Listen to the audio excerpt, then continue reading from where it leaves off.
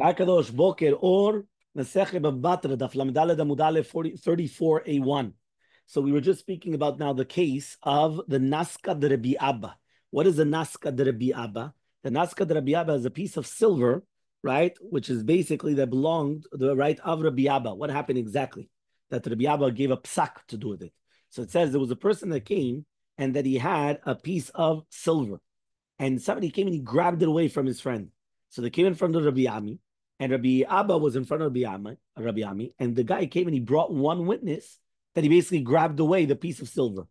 So what happened is he said, 1 second, he agreed. He said, yeah, I grabbed it away from him. But when I grabbed it away from him, I grabbed it was mine. Because this is mine. That's why I grabbed it away from him. So says Rabbi Ami, and this is where we're starting now. Says Rabbi Ami, how are the Dayanim going to come and judge this case? Shalom, if you're going to come and you're going to tell him that he has to pay this piece of silver, you don't have two witnesses. So since you don't have two witnesses, so technically he has a migu. Because he could have come and he could have said, listen, right? He could have come and he could have said, right, that this is mine, which means that you don't have two witnesses against him. Why, right? Because he does not have two witnesses. So since he does not have two witnesses, he's going to be believed with the migu. Leave today, if you're going to come and you're going to tell him that he's going to be patur legamre, right? Right? You have one witness. So since you have one witness, right? So therefore, there's no migu. There's not a complete migu. Lishtaba, to come and to swear, right? He already said that he grabbed it. They came to the chatfa. Once he said that he grabbed it away, like a gazlan. He's like a gazlan, and obviously a gazlan is pasul for oath. Because if he already stole it, so he's also going to swear falsely. So therefore, what are you going to? So Amar Rabbi Abba says Rabbi Abba, and this is why it's called Naska de Rabbi Abba. Havi mechuyav shevua shenu yechol lishava. He's going to be chayav a shevua that he cannot swear. V'chol mechuyav shevua shenu yechol lishava mishalem. Anybody that cannot swear an oath, which he's obligated to do, he's obligated to take an oath. He can't do it, so he has to pay. That's the klal. That's the general rule. So Amar lehu Abaye. So Abaye, right, told his students, midami. He says, 1 second, can you compare both cases? He says, hatam over there, sada leruekate.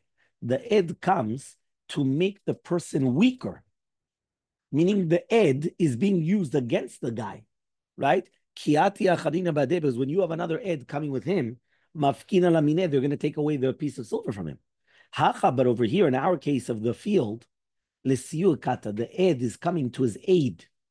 The witness is coming to help him, not against him. So kiata achrina, when another ed is going to come, mukmin labidei, they're going to put it in his hands. Everyone understood what happened. One more time. I come and I tell you, what are you doing in my field? So what are you talking about? I bought it from you and I'm here for 3 years. Okay, go bring witnesses. You only brought one witness. One witness for 3 years, but he only brought one. So the students went and they told the buyer, 1 second, this is the case of Naska de Rabbi Abba.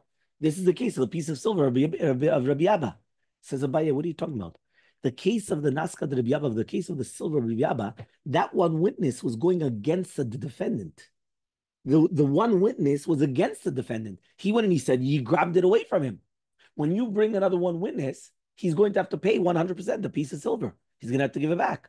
Here in our case, the witness is not going against the defendant. He's at the aid. He's helping the defendant. He's saying that he has a chazakah of 3 years. So it's not the case of Rabbi Naska de Rabbi Abba. What are you talking about then? Right? So he says, Ella, but rather, Idamya had Rabbi Abba, if it's going to be compared to the case of Rabbi Abba, Lechad Sada, to one witness, Ultarte Shane, into 2 years, Ulepere, and to do with the obligation of paying the fruits, which means in that case, where the guy comes and he says, you stole the field and you ate the fruits for 2 years, and the other one comes and he brings one witness, right? Now the other one comes and he says, yeah, I ate the fruits, but I bought it. So in such a case, that's the case where the one one witness which is coming of 2 years, right, is going to be this case of Naska de Rabbi Abba. That is what the comparable case to Rabbi Abba, right, was. But the other case, it's not going to be like that. Okay? Until you're clear? Yeah, this is Lamed Daled Amud Bet now, 34b. Okay, we're by the 2 dots. Another story. Hahu Arba. There was a boat, right? It was a boat, right? So this boat is on the river. 2 people were arguing, who does the boat belong to? Each one said it belongs to me. So Atacha minay lebedina. One of them came to Bedin. V'amar tifsuhu, right? Tifsua, right? Right. So he went to the Dayanim and he said, grab it, right? In order that the guy shouldn't come and shouldn't take it or sell it. Adamaitina sade the didihi. Grab it until I'm going to bring witnesses that it's mine. What does that mean? He basically wanted that the Bedin should take a hold of it so that way the other guy, while he's looking for the witnesses, the other guy doesn't become smart. He's going to grab it and sell it, and then but he already got rid of it, as they say. So says the Gemara, tafsinan lo tafsinan. Do we grab it or not?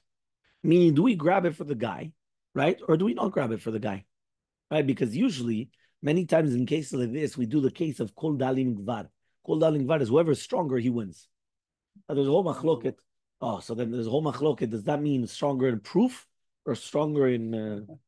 Yeah, there's a whole question about that. But whatever the case is, right? That's the machloket. Now, why? Because if nobody has proofs, so therefore, obviously, this is what you're going to do.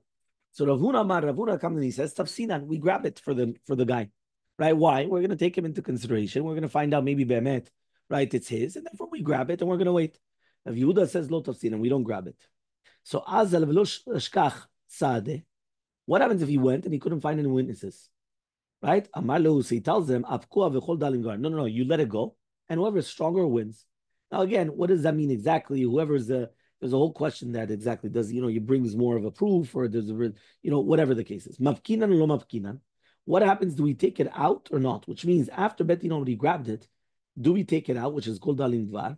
Are we allowed to do that? Or maybe once the money came to our hands, we're not allowed to take it out, right? Unless we be'emet have proof. Meaning once it already came into our hands, we can't just let go of it. Beforehand, if it never came into our hands, let them fight it out. Nothing to do with us. Let them fight it out. Fine. It's nothing to do with us. But the second that it's already in our possession, what, a Bedin just comes and throws it and just say, go jump on it? Like go grab it, go fight it. We don't, what do you do? So Rav Yehuda comes and he says, lo mapkina, we don't take it out. Rav Papa says, mapkina. V'hilchata, what is halacha? Lo tafsinan, we don't grab it. We leave it there. Let them fight it out. But if it is that they did come and the Bedin took it, lo mapkina, we don't let it out unless be'emet. That means basically lechatchila, we don't get involved until be'emet they come. But if it is that we did get involved, we took it, we're not going to let it go unless be'emet we know whose does it really belong to. Okay, that's the two dots. Okay, next part. Yeah, ze omer shel avotai. The ze omer shel avotai. Each one comes and he says, this one says that he got it from his father as a Yerusha. The other one comes and he says he got it from his father as from the Yerusha. Amar Rav Nachman says Rav Nachman, Kol dalim gvar. The one which is stronger, he's going to come and he's going to take the chazakah. Okay? The Rashbam says it's whether in proofs or in strength. Okay, but there's a whole thing here. There's a rosh. It's a whole question exactly. There's a shach. It's not that simple. Exactly what does it mean now? Some people say that it's like yachloku. Other people say no. It's like yachlok means you divide it in two. There's a whole question. What does it mean now? Kol dalim gvar. You understand? But okay, fine. So now it says umay shna mishne shtarot yotzim yom echad. It says 1 second, but what's the difference between two documents that come out on the same day? Right now, in each one of them, it's written that he sold it. Yeah. So it comes out that one of them is not more muhzak than the other. You understand what happened? The guy played a fast one. I'm going to sell my house. On the same day, I come and I write a document to you and a document to you. I receive money from both of them. Please, hasta la vista, go fight it out. No, go. Not bad. No, sounds good. Now it comes out on the same day. If it's one day after another, I could say, I apologize. The guy that had the next day, sorry, you lost out. But if it's on the same day, how do you know which time is earlier? You don't write the time. You write the date. You don't write the time. You don't write the time. So how do you know? You're going to say it's in the morning. You're going to say the afternoon. You're going to say nighttime. You're going to, it was an afternoon. One's 2 o'clock, one's 3 o'clock. How do you know? You understand? So what's the difference between the two of them? Right? The Rav comes and he says yachloku, that you divide it between the two of them. And Shmuel comes and he says shuma dedaine. What is exactly shuma dedaine? Right? He comes and he says, right? Shuma dedaine is like the shlachav the dayanim, the throwing of the dayanim, right? Which means that they're going to come, they're going to try to evaluate what exactly is going on. So again, this is the different shitot of how it is.